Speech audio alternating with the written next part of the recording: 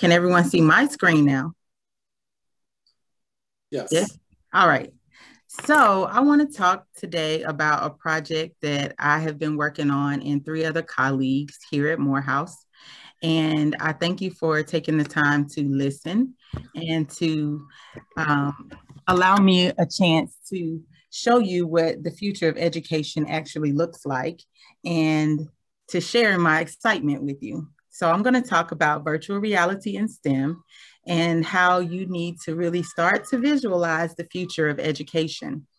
And so me and Dr. Vereen actually put this presentation together so that we can show you some of the work that we had done and just talk to you a little bit about VR and how it's being used. But he's in lab right now, so he couldn't get away to help present.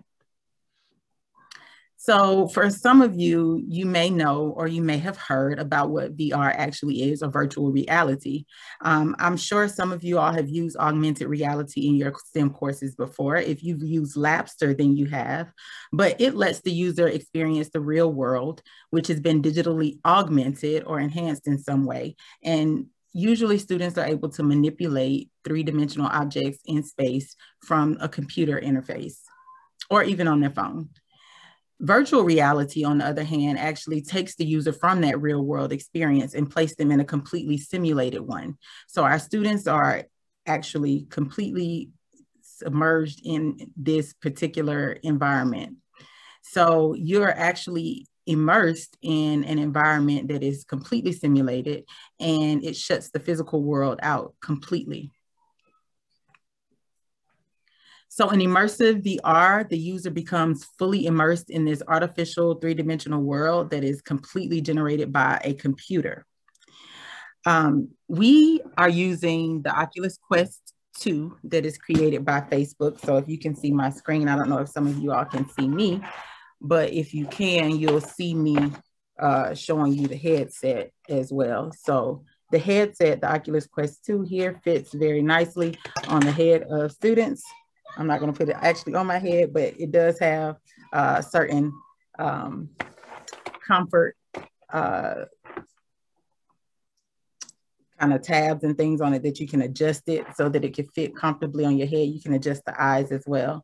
But it also comes with two joysticks that are your hands when you are in VR. So two joysticks that are right and left, if you all can see that. And so you have to kind of be careful about how you use them, because the way that your hands look in VR is actually how your hands look to other people in VR. But it's very neat because when you touch another user's hand and you're in the same space in virtual reality, they actually can feel it. So the joystick will vibrate. But there's a motion tracker that actually continues to measure the position and orientation that you're in, and it allows the image to continue to adjust the scene representative to what you're viewing. So if you turn your head, then in the headset, you actually, or in the scene that you're in, you actually can turn your head. One of the things I like about the Oculus Quest 2 and the platform that we're using is you can use it seated, so you can do a seated simulated mode, or you can use it if you create boundaries in your particular space. And if you want to actually be walking around and have your full body immersed and actually be moving through the scene, you can also do that. And it'll create boundaries for you so that it'll generate a screen that, like, if you are bounding into a boundary in your actual physical location too. So this is the campus that Victory XR built. So they built a digital twin of Morehouse's campus so that students enter the VR world. The first thing they really experience is the college's quad. And I remember when we first came for our orientation and students were able to see Century Campus. I mean, I could feel the emotion of the students when they actually got on campus. I know how I felt, because I didn't realize how much I missed Mother Morehouse until I got in that headset and they showed us the first preview of the campus. And it looks exactly like Century Campus, all the way to the gratings in front of Neighbor McVeigh and the shadowing of the building. You can actually see it. And so students were in awe of the simulated campus that they built out. So you can see all of the buildings around Century Campus, even all the way to Clark Atlanta. And so it is just a beautiful situation to see students just kind of perk up, especially during COVID, and we hadn't been on campus. So students were really, really touched by this. And that is why I really, really wanted to do it for my senior students in my advanced inorganic chemistry course. So currently, Morehouse is teaching 3 classes in VR using the Victory XR platform, which is based on something called Engage. It's an Engage platform where you can load your lessons and load the actual generated world. But they have lots of different locations that are already built in, and they built special ones in for us for our courses. So we have support from Qualcomm that provided an Oculus Quest 2 that I just showed you to all students. And so it was delivered to their homes. It utilizes the Qualcomm's XR2 chipset, as does every other mobile VR headset right now, except for something called Magic Leap. And in this headset, students can meet on a virtual Morehouse campus or any other location. We've met in space, so you'll see some pictures with that. You can also take pictures in VR, which is really neat, selfies too. So, and actually the shadowing and the lighting changes based on where you are in your positioning too. And so it's really a neat experience. You can see the entire body of everyone. Like you can see in this photo here, you can see everyone's body. That's me in the middle. I didn't yet have face enabling activated, and I'll show you what that looks like on the next few slides. But the first 3 classes that were taught this semester and piloted are Biology 105, which is men's health, History 112, which is world history, by Dr. Hamilton. So Ethel Vereen, Dr. Vereen teaches Biology 105, the men's health. I'm teaching the Advanced Inorganic Chemistry 421. In the fall, though, Blacks in Wonderland, which is a FYE English course, is actually in development to be taught on VR campus. And I'm going to be building out my Analytical Chemistry 211 course as well in VR. So I want to show you this video. I tried to do it from the PowerPoint, but it wasn't really working very well. So I'm going to go out of the PowerPoint because I already have it queued. And just show you, we did a virtual tour with press, and this is the video of my classroom. So they did a lesson on atomic structure, and they were able to build molecules based on the name of the molecule and to talk about the molecular geometry. But this is what my students did, and that's me as a professor. And if you find and this is Dr. Vereen's course, in which they were doing nutrition exercises where they had to work in the kitchen and fix their plates. This is another landscape that was built for world history. So war is escalating. You can also show video escalated. and put screens up on this campus. So here's a screen that I have up in my classroom. Students are walking around.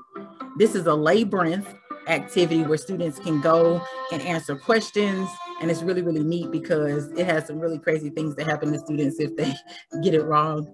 And they have to start all over from the beginning, and they get kind of lost sometimes. This is them doing portion control.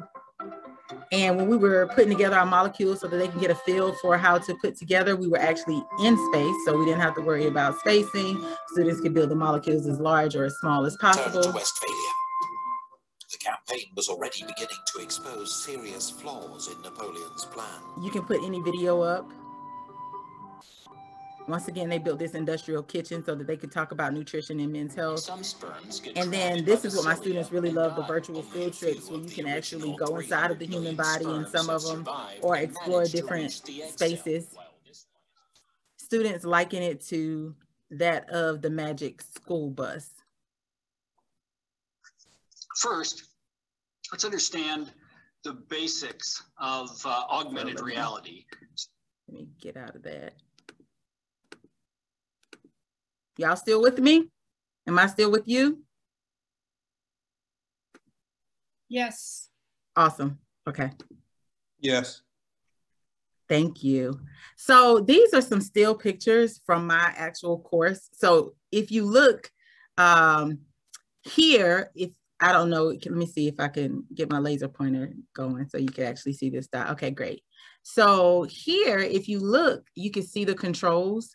So when they do the orientation for the students, and they have a really good team at Victory XR that works with you and like takes you through step by step from every lesson. They build out spreadsheets and you put all of your images in that you may need, any scenes that you might want to generate, all of that stuff. They work really hands-on with you. They also do the orientation for the students so that they can get used to working in VR and moving around in that particular space.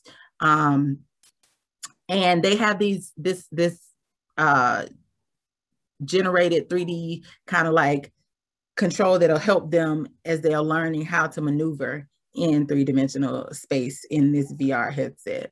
So it's really, really neat. They do all of that part, the orientation, and they sit in on classes with you to help you navigate, help you record, help you facilitate when if students are having trouble accessing or moving objects and grasping objects in 3D, in VR, then they're able to help with that. So these are my students just working in groups. And one of the things that I really like about them being able to work in groups is they have something called 3D voice. And 3D voice is where students can talk to one another in a certain, like you can set it where if they're close to one another, then they can only hear one another. But then everyone can hear me if I cue it for everyone to be able to hear me, even if they're in their own individual groups. So no matter where I am in the room, they can hear me, but they won't hear each other's individual conversations. They also have, like I built out this lab when we talked about acids and bases, and we were talking about the gastrointestinal system. So we did this entire problem-based, this case study about, the guy's name was Gertie's dilemma. He had GERD, and which is gastrointestinal esophageal reflux disorder. So anyway, he had acid reflux basically. And so they had to determine which antacid would be the best to help solve his problem. But we talked about various things that could cause it, but then in advanced and organic chemistry, metals in the bases actually, they had to talk about that and the metallic component, which metal works best, was it calcium, which mineral works best. So it was a really neat exercise, and they got to go through the digestive tract and pull all these objects and really like go through the intestinal system. So they really, really liked that. They felt like I said they were on the magic school bus. But you're also able to pull up screens in any kind of way that you want to. So I've created a YouTube channel that has videos on it that students can access, and I put them on Blackboard as well. But if you have a YouTube video, you can show it within VR. Now these videos are short, so we're not sitting in our headsets just watching video, because we could do that on Zoom too, but it also helps to engage them and give them direction, and then I can pause the screen and they can see what their next steps are too. This is Dr. Varine's course, the men's health course, and he built all this out. And one of the things we talked about doing was trying to make sure that they had culturally relevant content. So if you go to most of the field trips, the people don't really look like us. And we wanted to make sure that our students felt like they were at a HBCU still, that they still had lessons and things that actually felt like them, that were culturally responsive and supported our mission, right? So Ethel created this welcome back slide and video for them that had him in VR with the Morehouse Tiger. Inside of his barbershop model, he has the support Black business, Black colleges and universities, posters on the wall. Bob Marley is on one of the walls, but his barbershop model, community model, he was able to use for discussions, for them to talk about health issues in a barbershop, in an actual barbershop. So he had them design this and he built it out and had lead on how it looked. And this is his students going through the reproductive system as sperm. So that's a part of what his FYE course in men's health looks like in VR. And so the reason why I really wanted to present this to all of you was kind of as a call to action. So Steve Grubbs, who is the founder and CEO of Victory XR, basically stated that this partnership gives the academic world a glimpse into the future of education, and that these classes will be surprisingly close to those imagined in the book Ready Player One. And one of the things that we really want for you all to grasp is that you can do this too. It doesn't take for you to be a gamer. It doesn't take for you to be someone who wants to be. It's really user-friendly. It was a heavy lift because we did it in a short span of time.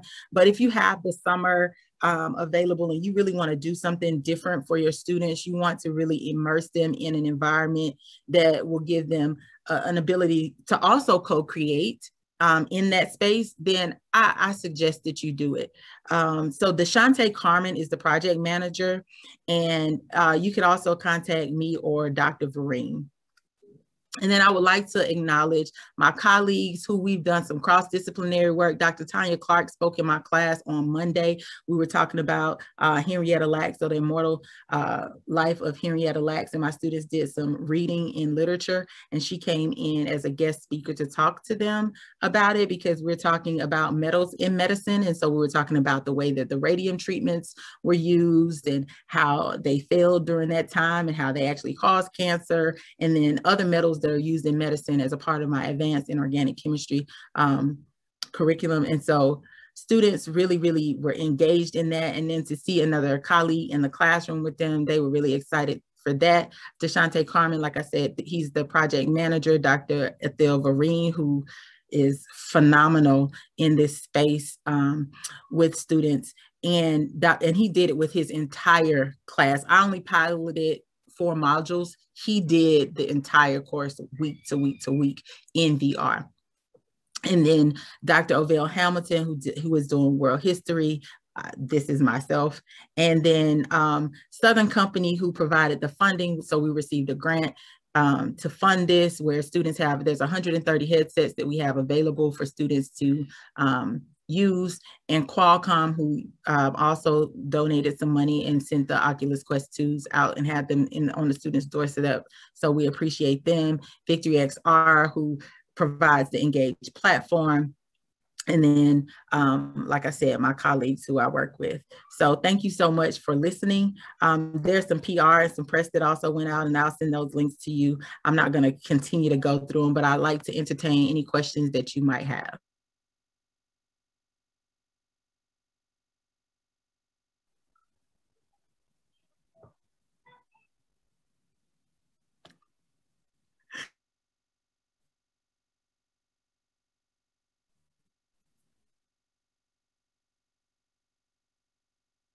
Freeze? No, did I freeze? I did? Okay.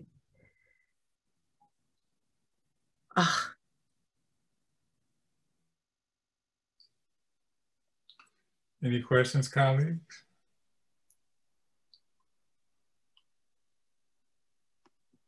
Let me try to save some bandwidth. I was just going to say, you know, I really like this, and it's really futuristic, and I could think of in my class, in 2 of my classes, Animal Behavior, Sensation, Perception, how this could really take them to another level. Yes, it does. Honestly, there was a study that was done in 2013 where they had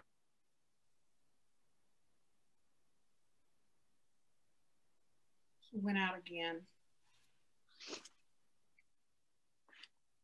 Dr. Morris? Technological tool. Oh, did I go out? Yes. Again? Yeah. My connection is not like right now. It's tired of the meeting.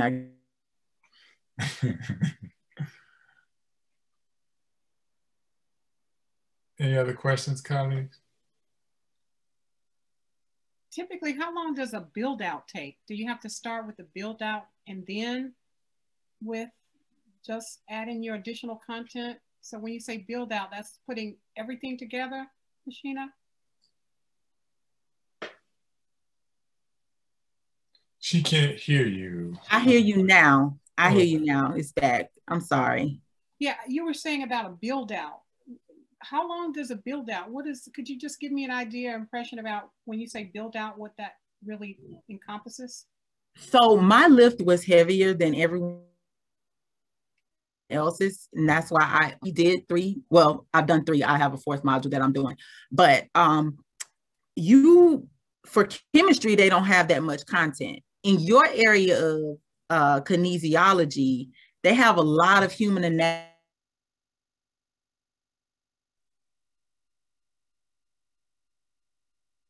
I'll just talk to her on the back end because she's going out. So I'll get that understanding at a later time. Okay, colleagues, any questions about the VR, just please email Dr. Morris and Dr. Ethel Vereen. Yes, just reach out to me and I'll explain a little bit more in detail. My connection is really acting up, y'all, and I do apologize, but it's technology. Thank you for your presentation. Thank you. Thank you all for having me. I appreciate everyone. And y'all be safe. Take care. Colleagues, I hope everybody is safe. I hope you please review the important dates and please send me your narratives, your final drafts about your goals for teaching, scholarship, and service if you hadn't had a chance. Also, yesterday you saw the president's email about vaccination. I'm sure more information is coming about that if you have not been vaccinated and coming back to campus. But anyway, I appreciate you. I hope you finish up your semester strong. Thank you very much. Thank you. Thank you. Thanks, Doc. Thank you, everyone. Thank you. Bye now. Be well. Hey, Claude, I had a question. I don't need the whole group to hear it or not, but it was I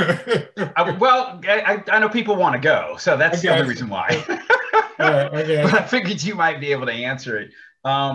As for people that want to come back to campus for the summer, are we going to be hearing something about what the procedure is for that, or because I'm kind of hoping to get back into my lab and stuff like that. Well, we're probably going to get more information as probably so right it'll be forthcoming when we do the spring retreat on the whatever that Tuesday is after graduation.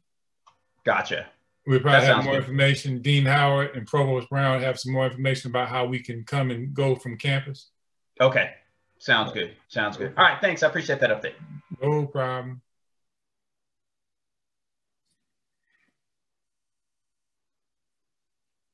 Dr. Jeff Augustus Handy, can I speak to you, sir?